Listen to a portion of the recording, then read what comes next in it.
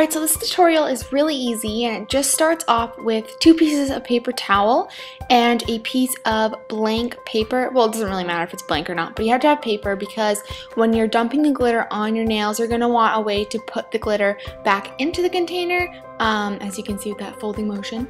And you're also going to want a toothpick. And the toothpick is going to be used, as you will see later on in the video, just to kind of exact everything. Choosing the glitter that you're going to use for this is really important. You want a thicker glitter, so you don't want a dusty sort of pigment-like glitter. You really want thicker, bigger chunks of glitter. You could use those long strips of glitter. We were actually looking for like the long skinny ones, but as you can see, this actually looks really, really nice on your nails. So this one we got at Michael's and it was only like $5, so it wasn't like a big deal. But it looks really nice. It's very festive. I like it a lot.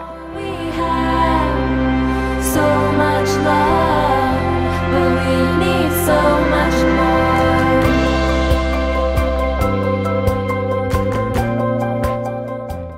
Another key thing that you're going to need for this tutorial is clear nail polish, and we are just using the NYX nail polish, just the clear one, obviously. And this is really cheap. And it works really well. It's pretty much gonna act as a glue for the glitter to hold it all down onto your nail.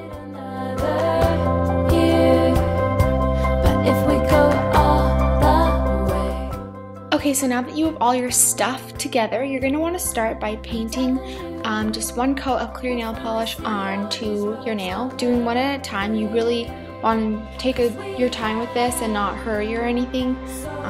And what you're going to do once you have kind of a thick coating of clear nail polish is open your glitter, and depending on the container that your glitter came in and the amount of glitter you have, you just want to either dump it on top of your nail or dip your finger inside the glitter, which is what I did.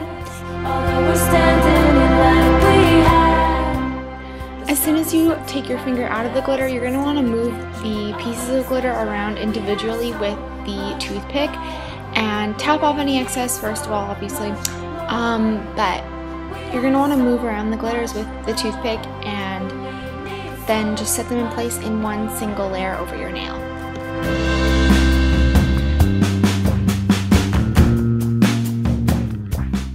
This is just sort of a close-up view of how I kind of fixed the glitter on my nails. Like I said before, you're just going to want one single layer and that's how it's going to last the longest.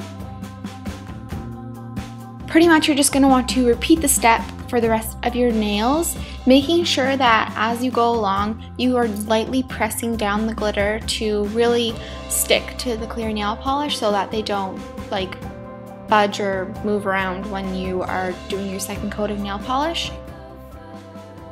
Blake's got a new face. Blake's got a new face.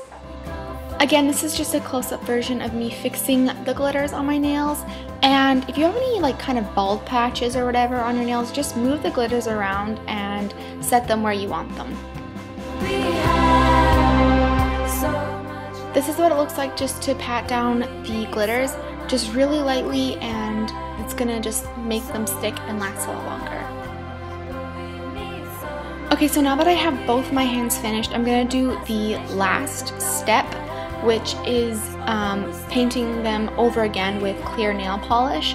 And just take whatever nail polish you used at the beginning, and you're just gonna want to use a large amount of it and paint over the glitter. Try not to drag your brush too much. If you end up getting some glitters on the brush and you don't want that going back into the nail polish, you can just wipe it off on your paper towel or your piece of paper that you have, and yeah.